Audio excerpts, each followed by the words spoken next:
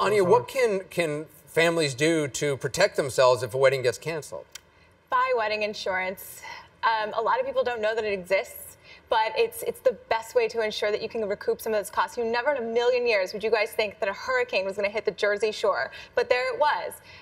Did you have wedding insurance? We did not. No. And that if we had known about it, that would have been something that we would have made to be in our budget. Yeah, How expensive is it? It doesn't cost much. It's a couple $100 depending on what you're covering. If you have a $25,000 budget, I think it's something like $300 to cover it. That's worth it.